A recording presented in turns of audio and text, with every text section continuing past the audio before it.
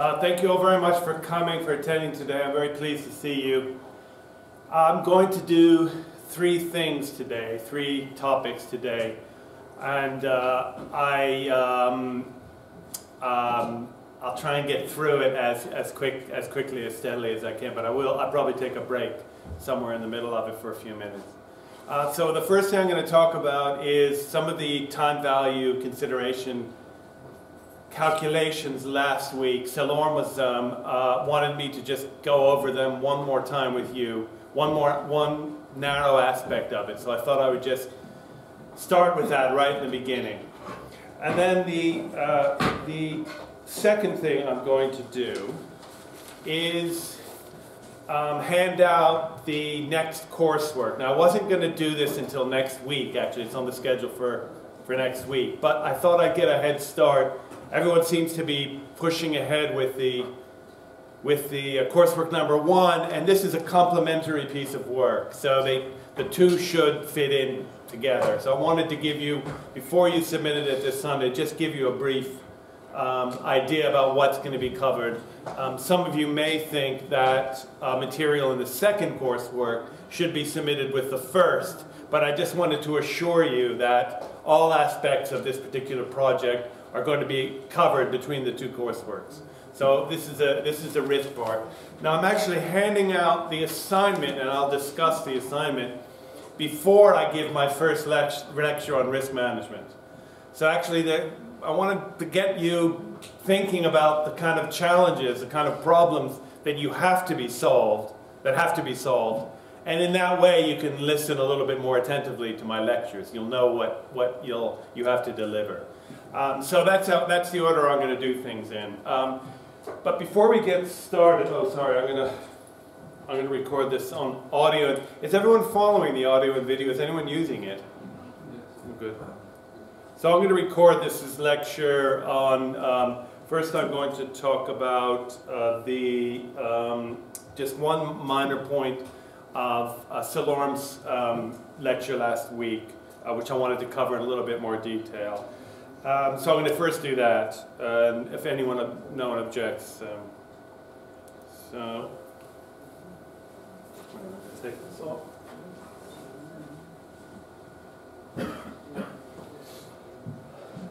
So if you remember from last week, there was a certain amount of work that went into understanding these equations that are used for, essentially for discounted cash flow analysis. And I'm sure that Salorm expressed things very carefully. I hope he did. But the idea behind the discounted cash flow is that you have a series of future payments and receipts, income and outgoing, and you have different projects, and each project is kind of unique. It has its own pattern of cash flow. And we looked at these in terms of a graphical representation, and I'm showing you just one right here. And it's a very good way, one very good way to compare these things is to come up with a sort of a summary value, so that you can compare different projects or different systems. So this is a very common technique, actually, and it's a way of enabling yourself to evaluate projects or systems that are quite different, but you can draw them into summary. You can make use of summary numbers. As long as the summary numbers are done in an appropriate way, then the comparison is valid. Now we're used to using these numbers all the time. If we're comparing two mortgages, one offers, you get a mortgage at a 4.25%, but you have to pay £1,000 fee, or you have a mortgage at 5.25%, but you have no fees. I mean, this is a very similar kind of thing. You have different payment schedules, you have a different repayment, maybe you have a different repayment date, you have a different upfront payments that you have to do at the very beginning. So if anyone's ever bought a house or a flat or something like that, you know you have to go through a rigmarole in order to find the right mortgage. And we make these sorts of decisions. This is exactly the kind of comparison that you are making for these projects. Now, the formulas are really pretty easy, and Salorm, I think, has distributed some worksheets for you to use and to practice for these things. We give you partial answers so you can work out. It's all done in a quite straightforward way it's a straightforward way in spreadsheets. And you'll have a chance to practice them with the worksheets that we've handed out. And then you check whether you're doing a good job by looking at the answers or partial answers. And then the quiz, which is, this Sunday is the due date, but actually we've decided to extend it for 2 nights. So it's not due until Tuesday night. And that's just to give, we realize we're a little bit, there's a few loose ends about the time value thing, so we've decided to give it an additional 2 days. So we'll submit you the preparation brief as I've done before, 48 hours before the quiz opens up. So you'll have a full 3 days in which to actually work on the quiz. I'll go into that in more detail later. I'll send a separate email to cover that sort of thing. But I just wanted to review these cash flow things because sometimes people find it a little bit difficult to work through. Now, one of the main issues with these equations, a fairly straightforward equation, I'm sure he's derived it and shown you how it's done, is that we're generally given annual rates. So everyone's very familiar with 4% a year, 12% a year, APR. APR is an abbreviation for annual percentage rate, and that's the annual version. But of course, when we go to do the calculations, chances are we're working on a monthly budget or weekly, sometimes even a daily budget. And because of this, you're going to want to adjust your equations so that they work on a monthly, daily, weekly. You can even go down to the seconds or, fraction of a second if you want. And in that way, you can actually use these things for something practical. And if the world and our repayments were exactly on December 31st or January 1st, all of a sudden it would be very easy. But our repayments are in the middle of the month or at the end of the month, or we get income in, we pay it off early, all this kind of stuff complicates these formulas a little bit. So there is a little bit of a conversion that needs to take place. And I'll try and explain that in a way that you can go off. Has everyone heard this bit before? Did Siloam talk about this conversion rates? He didn't talk about it? He did briefly. Okay, well, I'll just grind it in a little bit more and make sure you understand it. But anyhow, everyone is, I hope by now, is familiar with this basic formula where the future value, that is the future value of an investment, is worth the present value times 1 plus I being the interest rate, and then N is the number of time periods. And in this case, it's years. But as mentioned, we really want to change that to something like months or weeks or days, something like that.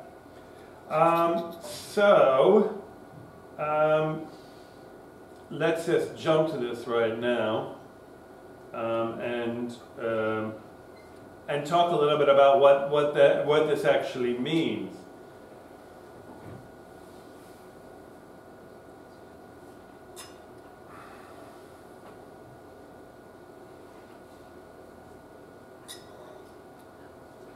So we end up having we end up having to draw on a simple equality, and just let me explain the terms here. So I sub x, which is the top line here, is the amount that you want to calculate. So that could be months or weeks or seconds, and x is the number of divisions, like 12 or 365 or 5,000, something like that. And then I sub y over here is the annual interest rate. So when we talk daily about interest rates, we almost always talk about a APR, an annual rate. And that is expressed in I.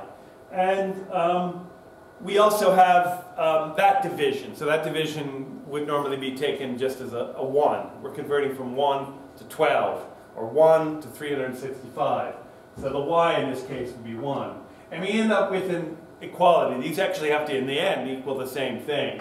And because of this equality, we're left with this rather gruesome-looking equation. which you might be intimidated by. Would anyone know how to program an equation like that into Excel? Would it be easy to do for you? Did you know about how to go about doing it? Have no clue? No idea whatsoever? Okay, so does everyone know about functions and so this is just a normal function. So in Excel, you would set up a number of columns. I can show you how it's done. You set up a number of columns. In one column you have the I sub x. In the other column you have x. In the other one you have I sub y, and then you have a y. So you have 4 columns, and then one of those columns will be your answer. So you have 4 variables, as it were. And you're interested in only one of these. Really, the answer comes out as being the new interest rate. The way that you would set it up as a function is you would go equal, open parentheses, 1 plus, and then you would pick the column where you've placed this I sub y. And I've told you I sub y, for our purposes, is equal to 1. Is that right? No, I sub y, sorry, that's the interest rate expressed in annual terms. And then you would go y, raise this thing, you would close the parentheses, and then you would use the hat key, which is a power key. And then you would do open parentheses again, and then you would go, you would pick the column where you put the y divisions, and you would pick divided by the column where you put the x divisions, and then you would close it, and then you would subtract the entire thing from you would subtract 1 from this entire beast. Now I've told you these are the divisions. So in this case, y would be equal to 1. That's the annual, and then x would be equal to whatever divisions you're making. 12 for months, 365 for days, 52 for weeks. So this is generally 1 over some bigger number. Now, there's a foolproof method for making sure that you don't end up with an absolutely absurd number. Yes? I sub y and y are completely different values in this time, right? I'm sorry? Yeah, they're different. I'll explain it. It'll come popping out in lucid clarity in just a minute. You'll see what I'm getting at. Now, I developed an absolutely idiot-proof way to make sure that you don't come with absurd numbers. There's 2 main issues here. One of them is, when we talk about percentages, we tend to forget that there's an underlying number. So when we're talking about 12%, the actual number is 0.12. So when you're talking about percentage, it's always a fraction of 1, a version of 1, or a ratio of 1. So when you're using these equations, you have to make sure that you're not expressing it in percentages, but in the real value. So 40% would be 0.4. 12% would be 0.12. So if you understand what, you have to unhinge a little bit the connection between, because if you start putting in the percentage values here, you're going to mess it up. And now there's a foolproof way to make sure that you haven't made an error in these calculations, and I'll tell you about them in a second. Now I've done just a few of these. I've put together a little table. I did it on a spreadsheet, and I just copied and pasted into here. And so this is the annual rate. This would be your I sub y in my previous formula. And this is the divisions, I think it's y over x. So this would be the x division. So the y division would be a 1, and I've left it out here because it's the same for all of these. In all of these, we're calculating the monthly or the weekly or daily division by the given annual division. So it's basically 6 divided by 12, 6 divided by 6, 6 divided by 4. And if we did these divisions, if anyone could do 6 divided by 12, it was 0.5. And if you notice, this is ever so slightly less than 0.5. It's 0.49. 6 divided, so this is 6%, but taken every other month. So I'm given a repayment schedule. I'm paying back interest on a 6% loan, but I'm not paying every single month. I'm paying every other month. Now at the end of the year, I have to pay back the entire amount that I owe for that entire year. But I'm paying back only a part of it every other month. And you would think it would be around 6 divided by 6 is 1. So I'd be paying roughly 1% a year for my repayment schedule. So I borrowed money at 6%. I'm paying back not every year, but every other month. So I'm making 6 bi-monthly payments every year. And the interest rate for that particular, in order to calculate how much I have to pay back on that every other month repayment, I calculated using that really ugly formula I showed you on the page before. But roughly speaking, I can kind of approximate it because there's 6 divisions and 6% a year. So it'll be roughly 1% of the total year. Now if you notice here that these actual real numbers that you're using for your calculations, they're ever so slightly less. So this is ever so slightly less than 1. This is ever so slightly less than 0.5. This would be 6 divided by 4. So 6/4, that's 1.5, isn't it? So it's ever so slightly less than 1.5. And if you notice, these numbers, which are calculated using that ugly formula, are ever so slightly less than if I just did a crude division. Does everyone follow so far? Yeah. Now, can anyone tell me the reason why these are ever so slightly less? Can anyone guess? Because you've paid that money yesterday, so you won't pay interest on it. That's right. You're paying off things a little bit earlier. So because you're paying off a little bit earlier, you save that amount of interest rate. So you're paying an annual interest rate of 6%, but you're paying it at the end of the second month. So the beginning of January, February, the beginning of March, the last day of February you're paying off. Paying off the last day of December, the last day of February, or the first day of March, whatever. So you're paying off. So you're paying it, rather than waiting to the very end of the year, you're paying it off ever so slightly earlier. And because of that, your capital is reduced, and you get a slight discount. It's like you pay back a little bit earlier, you save that interest amount, and the amount that you save can be calculated using this. Now, the numbers you get out of these things aren't going to be accurate if you just do a crude division. You know, I owe 6%, I'm going to pay, or I owe 12%, I'm going to pay monthly, so I'll just pay 1% a month. That makes sense. 1/12 of what I owe. But actually, you're going to end up overpaying because the stuff you pay earlier gets taken care of, and you don't pay interest on it for that amount. Is that clear what I've just said?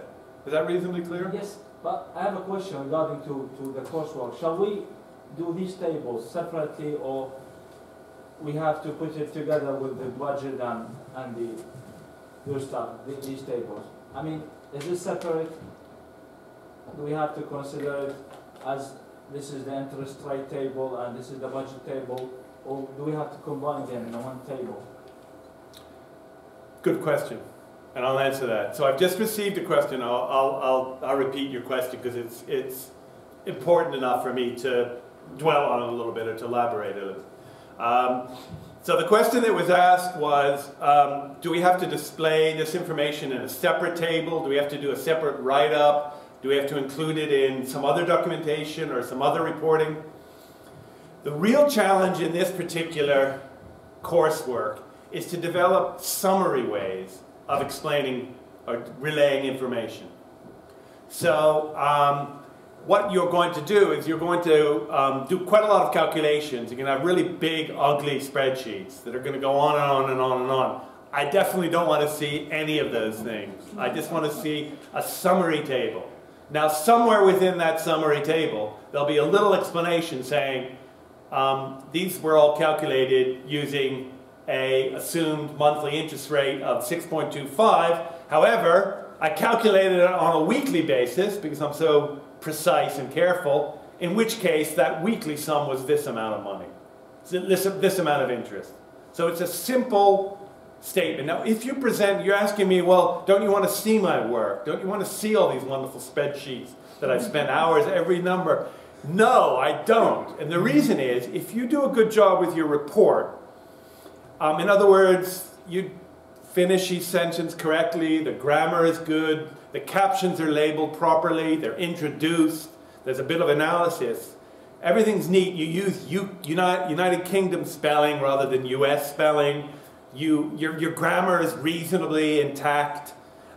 If you do all of these things carefully, I'm thinking, well, this guy took care with this report. I believe his numbers. I don't need to see every number. In fact, even if I were to see every number, I probably couldn't, just by looking at them, figure out. I'm going to look at the basic numbers. It's going to be a little different from one work to the next. You've made different assumptions. But the basic number I'm going to believe.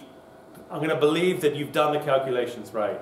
So what you have to do in this report, and this is what the challenge is to produce a document that stands up to itself, that is robust.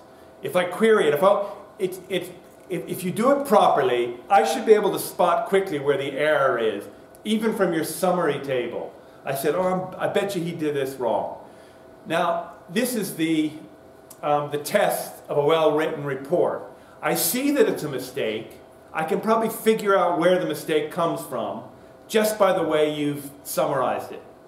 And I'll know, and actually you'll get almost full credit for that. I'll know that you've made a mistake, but you've done so in a kind of an honest way. And that you've done so in a way, you've presented what you've done in such a way that I can kind of read between the lines. So I look at the key information. This is done on a weekly basis. These assumptions were made. I use this initial value. I made this assumption about that. And I can look, and the final result fits into a little table about that big, and I can look at them and see if they're reasonable, if they're what I expect, and if they're way off, if you've made a colossal mistake, then I'll say, oh, I think I know what he did wrong. And I can say, go back and look at your spreadsheet and see where you've made that mistake. So that's the whole kind of concept behind the coursework. Most people really struggle. Let me think. A lot of people really worry about the detail of these things. You know, what month is the rent due? The interest rate is this, and I said this. You're dealing with future projections in this thing. You know, there's an element of guesstimation. You know, you don't know what the interest rate's going to be. You don't know what delays the project's going to have. So what you're doing is you're giving me the most reasoned approach. And as long as I see what that reasoned approach is, and that your output is within sort of the limits of what I expect, then I'm likely to believe the kind of things that you're telling me in the report. So it's more of an opportunity for you to exhibit more about your managerial approach. How are you going to report these numbers? How are you going to take these big, huge spreadsheets that you've been working on behind the scenes, boil everything down in a way that doesn't drive me nuts, and that I could look at, and there's enough information in that summary so that I can see what your workings are. I can guess. I've done this long enough so that I can sort of see, and the problems, you know, the problems are limited. You can make some bad assumptions about the loans, about the repayments. You can mess up some of these tables. You can do the calculations. You can forget to include a whole unit or something, and I'll be able to pick up on that pretty quickly. Any more questions about the coursework, or? George, just a quick one, right? The debt should be, you would not need effective interest rates for that because it's non-cumulative, isn't it? And it's paid monthly off. Okay, I'll talk about that, Jay, a little bit because it is a good question. So I mentioned to you this is a kind of an exercise in a particular type of client. This is an institutional client. Many of you will have had these in the past. You'll know what they're like. And this is a rather unusual institutional client in that it's an established educational institution. So there's a certain amount of reliability. You know, they've been paying their bills for the last 750 years pretty reliably. We know that because they haven't been thrown out there in the same, this particular college is in the same location as it was 750 years ago. So it's been paying the rent or the mortgage or the fees quite regularly. So they're a pretty good risk, pretty good risk.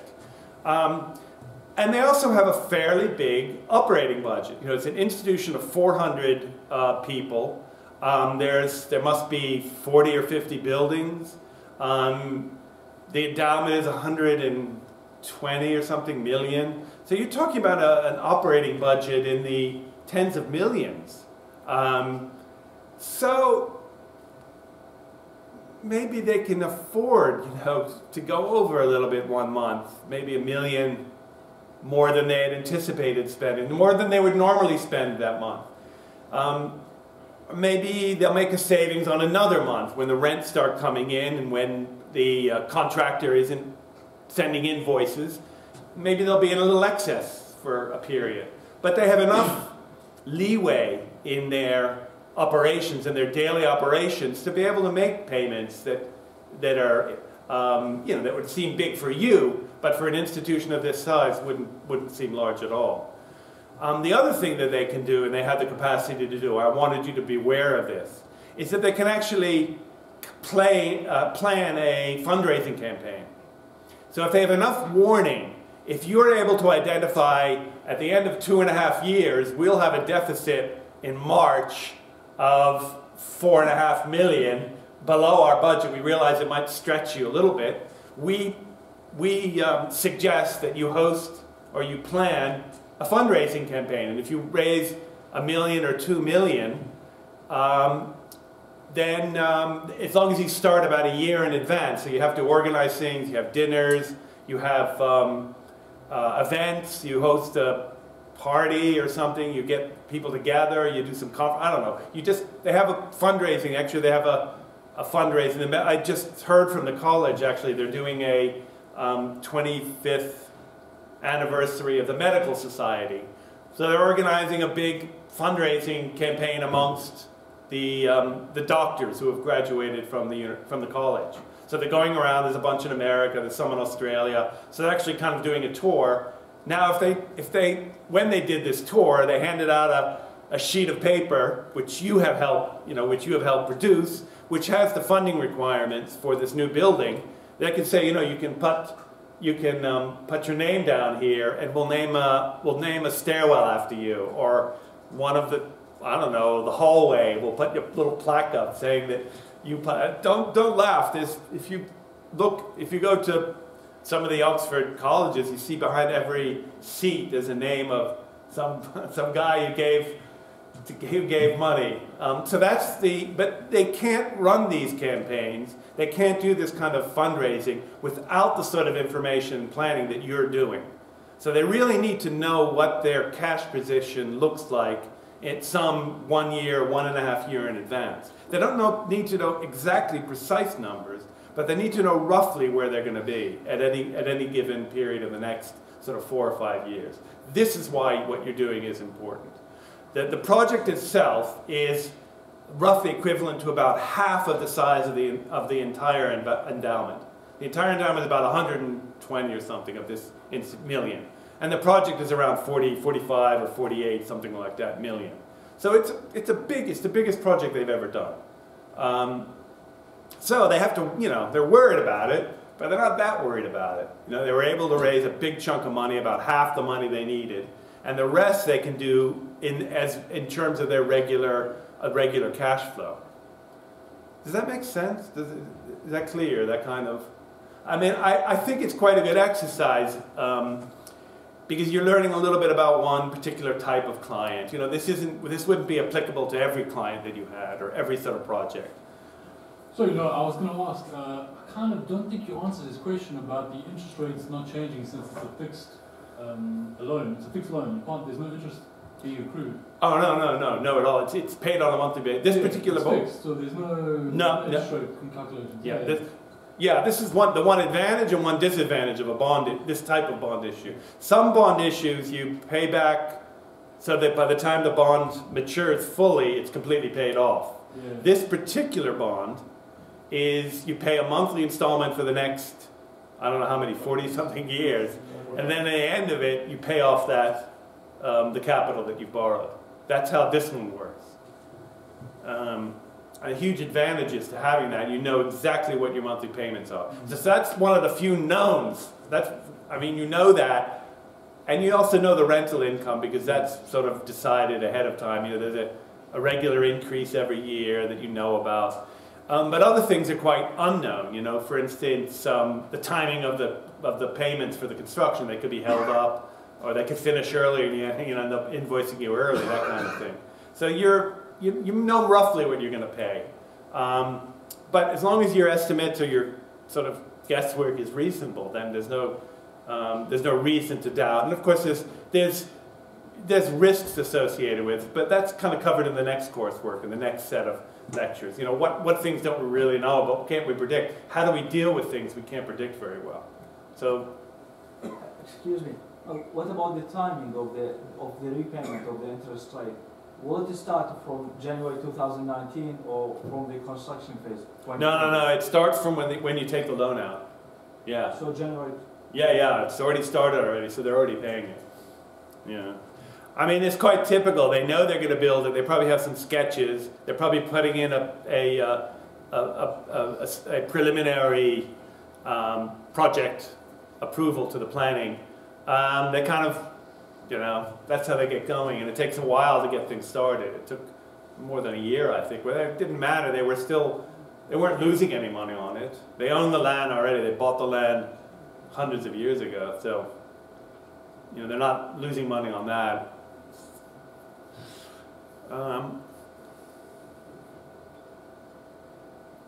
Any other questions? Should we do risk management? That's later. So the second coursework is about risk management. So you can separate them. So the stuff I've given you now are stuff that you know is quite predictable. The stuff I'm going to talk about in the next coursework, which I'm going to talk about after I finish this little discussion, that's about the unknowns, the things that you really don't know about. And exactly how to manage those, how those are managed in projects is really interesting. And I'm going to give a lecture about that later on. But before I'm going to give a lecture, I'm going to hand out the coursework, and we're going to talk through it a little about what you need to do. Okay, is that it? Okay.